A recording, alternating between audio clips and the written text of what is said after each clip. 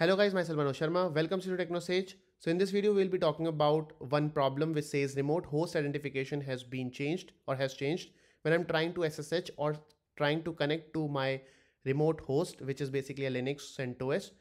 And that time I'm getting this error or the warning. And at the last, I get a failed message, host key verification failed.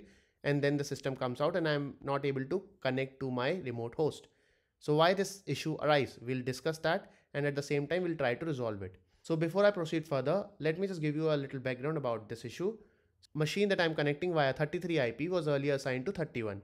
What I did, I just changed the IP without changing any network configuration of that particular host system. So earlier when I used to connect that machine via 31, it was having a host key which was actually assigned under known host. So now since the machine is same and I just changed the IP, because of the change of IP and the system remains the same, there is a conflict between the known host or the host key associated with that particular host, because host name remains the same on both the machines, only the IP got changed. So what I need to do is I need to either update that particular host key inside that known host, or I need to just delete that host key or the host key associated with that host from the .ssh known host.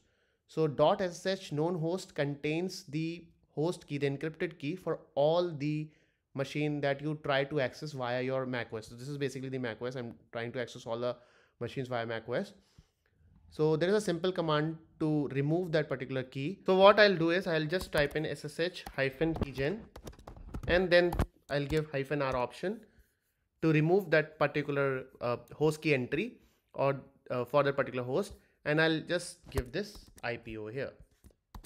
So this, what it will do, it will remove that key related to this particular host and hit enter. So you can see that it says the host this found line 67, and you can see in the error above it was also on line 67 and it updated it. Now again I'll try to connect to this machine and you can see it is asking me whether you want to continue. I'll give yes, and then it is asking me for the password, which is not there in the screen. And now you can see that I am now able to connect to the system.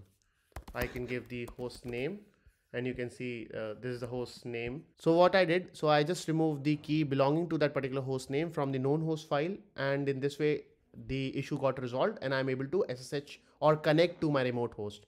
I hope this also solves your problem. Please do let us know in the comment section. Share, subscribe to our channel. Thank you so much for watching, guys.